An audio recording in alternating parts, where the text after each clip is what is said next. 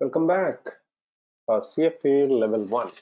We were discussing about financial statement analysis in the previous session. In these sessions, we'll discuss about the ratio analysis, different types of the ratios that are used for different purposes. Ratio analysis.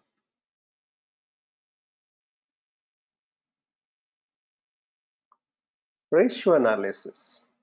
After financial statement analysis, let us concentrate on ratio analysis.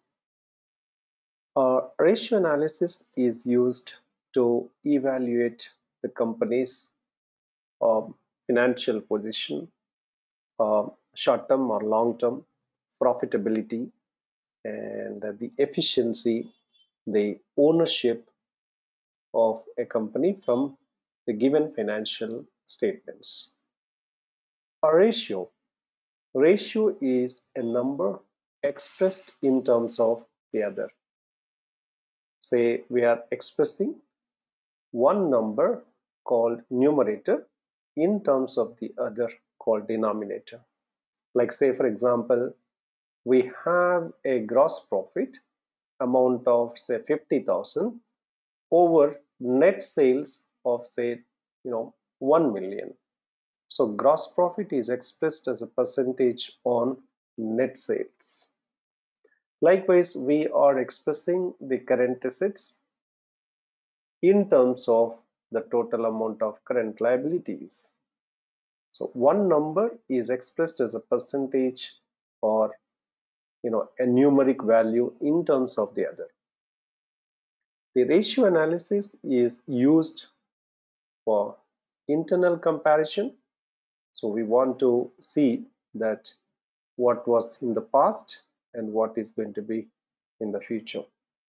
So we can use it within the company, or we can even use this information for external comparison purpose, like we want to check our ratios with industry average, what it must be, how much it should be.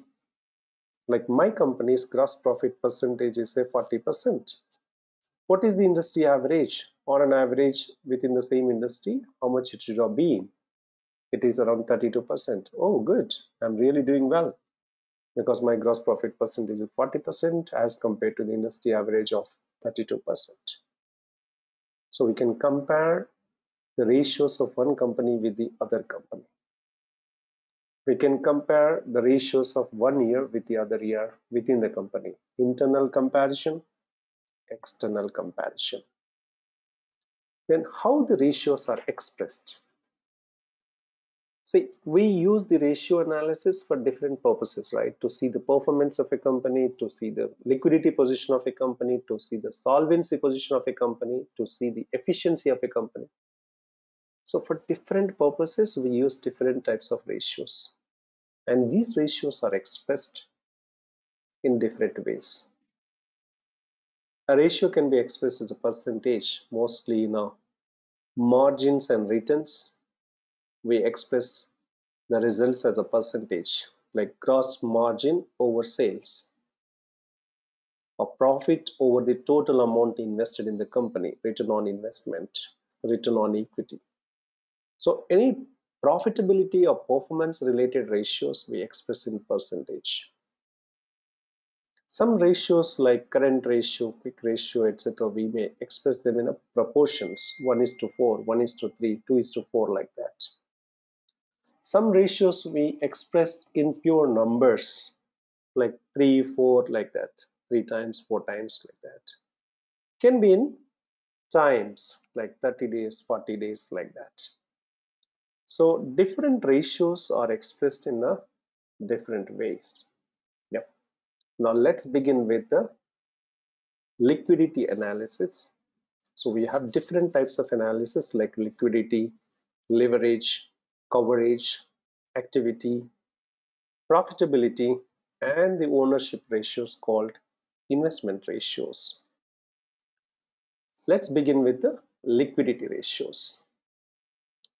Liquidity ratios are calculated to find the short-term financial position of a company.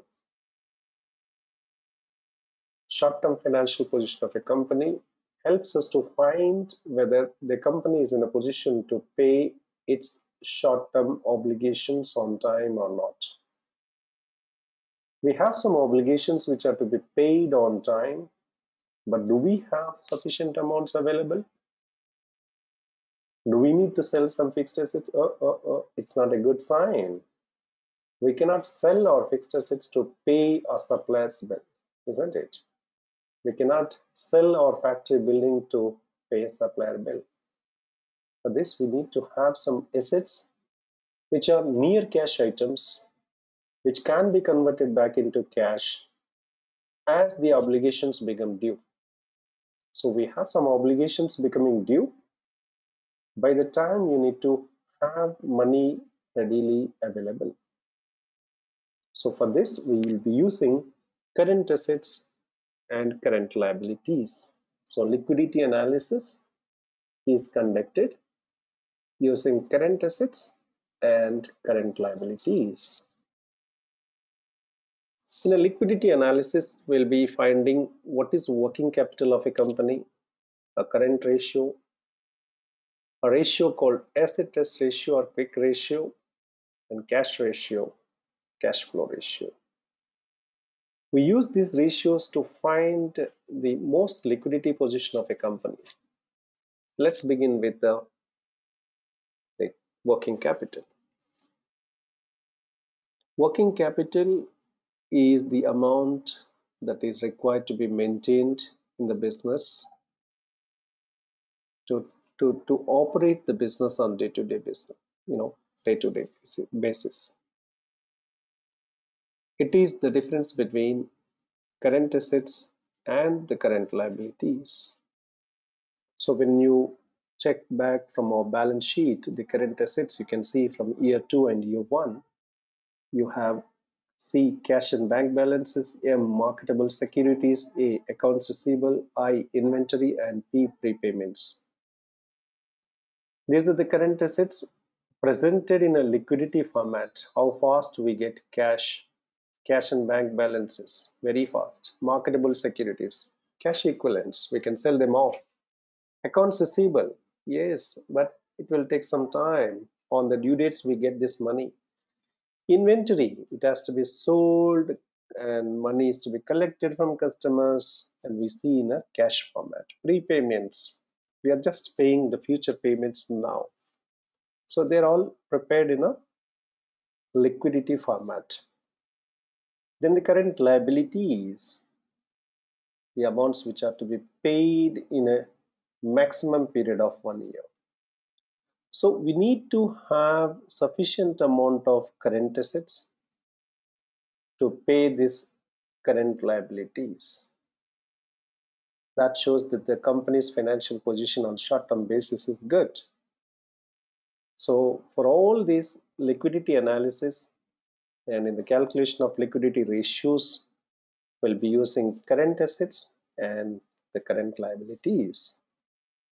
So when we say working capital, it is the difference between current assets and the current liabilities. So what do we calculate? The current working capital, want to see that whether the company is having sufficient amount of current assets to meet the current obligations. So every company wants to have a good amount of current assets as compared to the current liabilities, because the current liabilities disturb us if you do not have enough current assets. Yeah, so make sure that you maintain sufficient amount of current assets to meet the current obligations. You may come across two terms here in working capital: gross working capital and the net working capital. A gross working capital is nothing but the total of current assets, which is a C, M, A, I, and P, which is just simply the total of your current assets. C for cash and bank balances, M marketable securities, A accounts receivable, I inventory, and P for prepayments.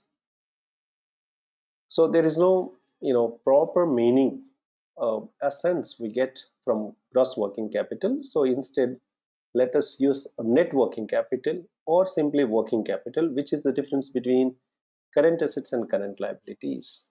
Yes, this gives us a good meaning that whether we have sufficient amount of current assets to pay our current liabilities on time or not. I have a current asset total of 150,000 against a current liability of say 70,000. Good. So I have sufficient amount of current assets to pay my current obligations of 70,000. Still, I have a net working capital of 80,000. So I can say that the company's short-term financial position seems to be good because we have excess of the current assets, excess of current liabilities. Yeah. Now, from the given balance sheet, you see the current asset position for year 2, 620,000, and the current liabilities 175,000. That's fine. The working capital 620,000 minus 175,000. We have working capital of 445,000. By seeing the amounts itself, we can say that the company's short-term financial position is good. Yes, we have 620,000 worth of current assets against 175,000 amount of current liabilities. If you are a supplier to this company, yes, we have customers' financial position and short-term position is good. You are an employee of the company. Company is having good liquidity. You get salary on time. Yeah, you are a banker giving some loans and recollecting that money back in a monthly installments. Yes, short-term financial position is good. Yeah, but there, when you say working capital, even if you have $1 extra in current asset, you have positive working capital. If you have $1 amount extra in current assets, your current working capital is going to be positive. So just having a positive working capital doesn't help you to make decisions. Therefore, we use some ratios called liquidity ratios. Begin with current ratio. Tells us that the amount of current assets we maintain in terms of current liabilities. For every $1 of current liability, what amount of current asset we are maintaining. Current assets over current liabilities will give us the current ratio. Current assets upon current liabilities. Yes, from our balance sheet, we have current assets of 620,000 and current liabilities of 175,000. So we have a current asset 620 upon current liability 175, 3.54. Excellent. So what it tells us, for every $1 of current liability, my company is having $3.54 of current assets. So current financial position is strong. Usually the standard norm of the ratio is 2:1. Rating agencies and all, they look for a ratio, current ratio of 2:1. For every $1 of current liability, the suggestible amount of current asset is supposed to be $2. Here 3.54:1. Can we say that the 3.54:1 current ratio is sure that we are going to pay current liabilities? No, we cannot give guarantee. Why? Because you might have most of current assets in inventories, which will take long time to convert it back into cash. but your current liabilities are becoming due today, tomorrow, day after. Where is the money? Yeah. Prepayments, you can never expect cash from prepayments to pay your current obligations, just they are paid in advance for the future. License fee, insurance, franchise fee, etc., etc. So we want some kind of conservative form of liquidity. Conservative form of liquidity. Yeah. So we are going to find the conservative ratio, quick ratio. Quick ratio is also known as acid test ratio. Quick ratio is also known as acid test ratio. So here we are not going to include the inventory and prepayments in comparing the current assets with the current liabilities. So from your current assets, we are eliminating I and P, inventory and prepayments. The current liabilities remain same, okay, but in the numerator, we are removing inventory and prepayments, and we call them as what? Quick assets. How fast we get cash from these assets. As compared to the current liabilities, we have sufficient amount of quick assets or not. So let us eliminate inventory and prepayments from the current assets and see that these three assets CMA to pay these current liabilities. Okay, so the conservative form of liquidity ratio is going to be quick ratio here. So let us find only quick assets, that is 370 upon the current liabilities 175 gives us 2.11:1. Yep. So for every $1 of current liability, we have $2.11 of current asset. Excellent. So the standard norm acceptable ratio, quick ratio, is 1:1.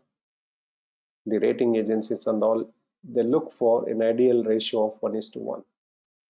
We have 2.11:1. Good liquidity. Now in this quick ratio, we are using CMA upon CL, right? Even the accounts receivable in CMA also may delay sometimes the collections, Yeah, your customer may delay the payment, but your current obligations, yes, they are to be paid on time. So just you find readily available cash to pay your current liabilities. So it is more conservative than the quick ratio, that is cash ratio. So cash ratio is the highest conservative ratio as compared to current and quick ratios. We are eliminating even the accounts receivable.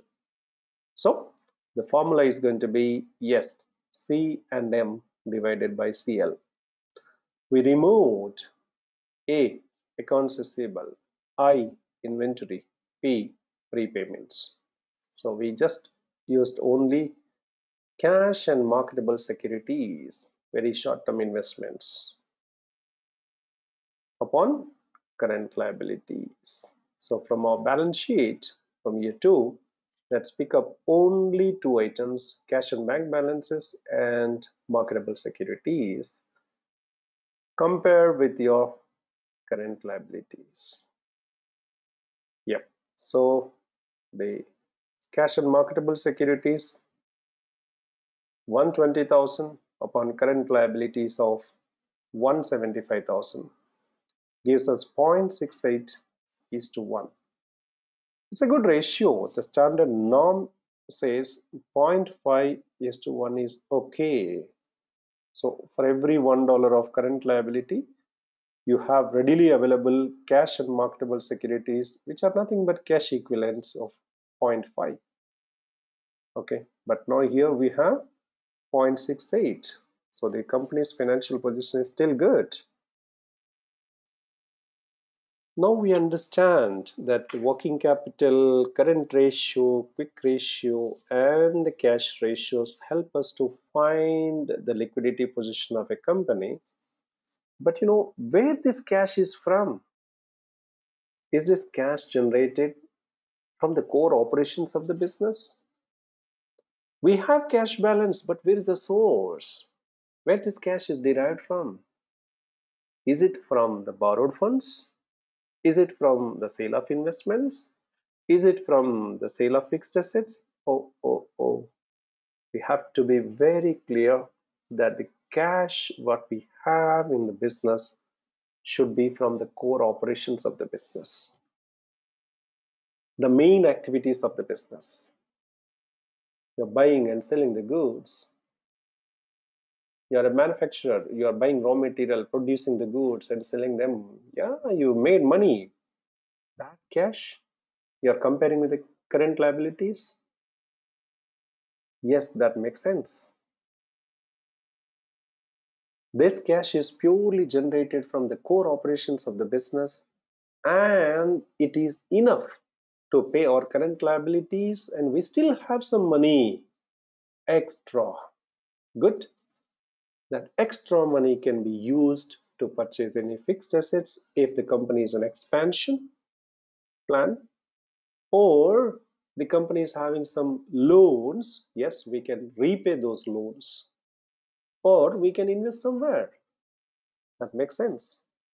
So first thing what we need to know is that the cash generated from the core operations of the business is more than the current liabilities or not. Yes, the cash generated from the core operations, the main operations of the business, the main activities of the business must be more than the current liabilities. 100,000. Current liability is 30,000. Yeah, we have 70,000 more. We want to buy some assets. We want to repay the loans, or we want to invest in the other companies. Yes, we have money. That makes sense. But if the cash generated from the operations is 30,000 and current liabilities are 100,000, oops, we do not have enough money generated from the operations. 30,000, come on, we have an obligation of 100,000. Where do you match this amount? We are in the shortage of 70,000. Yes, this amount is to be arranged from a borrowed money, okay, or we'll have to sell some fixed assets, long-term investments. Not a good sign, right? So we find the performance of a business, how best we used cash which is generated from the operations of the business to pay our current obligations, current liabilities, using a cash flow ratio. So through the year, how much cash you generated from the operations simply by selling the goods, by providing services in case of service industry? That amount is sufficient to pay current liabilities? Yes. More than this? Yes, we have still money left. Good. So a ratio of cash flow ratio of greater than 1 is always good. What happens if it is less than 1? It means that the cash generated from the operations is not enough to pay the current liabilities. So we need to depend on what? The sale of fixed assets or further borrowing of money. So a cash flow ratio tells us that the amount how much we generated from the operations, whether that amount is sufficient to pay current obligations or not. Let us assume that the cash flows we generated from the operations of the business is 720,000. Assume that it is 720,000. And from our balance sheet, we have a current liability of 175,000. We have made enough money from our operations. We have 720,000 cash generated from operations. We have a current liability of just 175,000. We have 4 times more than what we need. We have 4 times more than what we need. We have surplus cash. Yes, 4 times surplus. Yeah. This amount can be invested in fixed assets or can be used for repayment of loans. So any company's short-term financial position can be analyzed using the working capital, that is net working capital, a current ratio, quick ratio, also known as asset test ratio, cash ratio, and precisely the amount which is generated from the core operations of the business. To see that whether this amount is enough or not to pay current liabilities, we use a ratio called cash flow ratio. This is the end of the session on liquidity analysis. We'll see you in the next session with a different analysis. Till then, have a good time.